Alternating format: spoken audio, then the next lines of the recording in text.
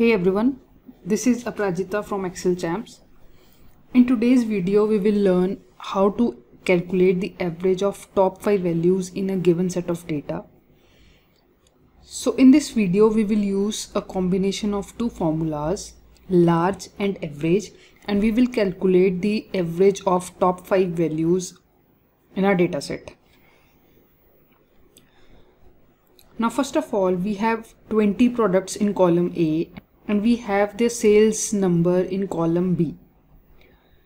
Now first of all, in order to use the combination of our two functions, we need to understand what are these two functions separately and what do they do. Now the first function is large function. So when I use this large function on this data set, the syntax is array and k, which means we need to define the nth value which we need to calculate.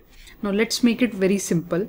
For example, here my array will be the set of values, comma. Now I need the first highest value, that is the largest number from my selected data. So I will press 1 and enter. Now this has given me 1998. Now let's cross check this. So when I apply this filter and I sort it largest to smallest, so 1998 is my highest number. Similarly, when I change this 1 to 2, it will give me 1962 because the second largest number is 1962. Similarly, try with the third largest number. So I am changing my 2 to 3. So it has given me the third largest number, which is 1943. So this is what the large function does. It gives me the nth largest value from my data. Now the second function is average. Now this is most commonly used function.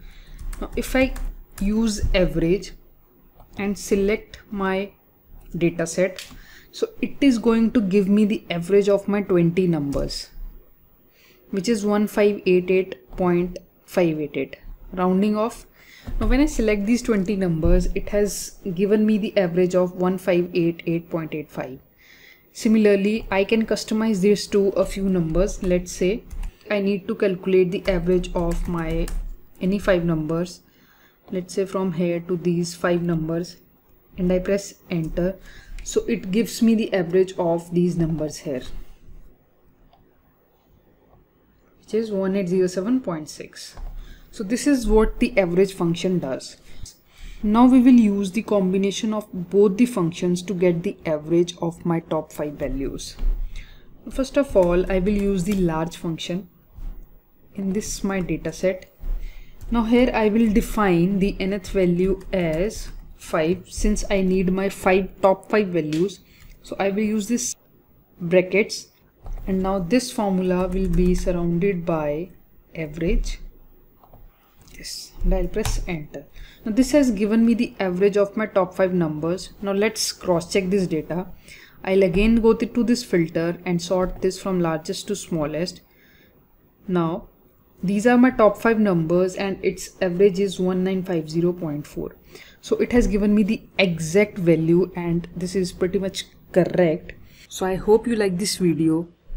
Please don't forget to like, comment and share this video. Thank you for watching.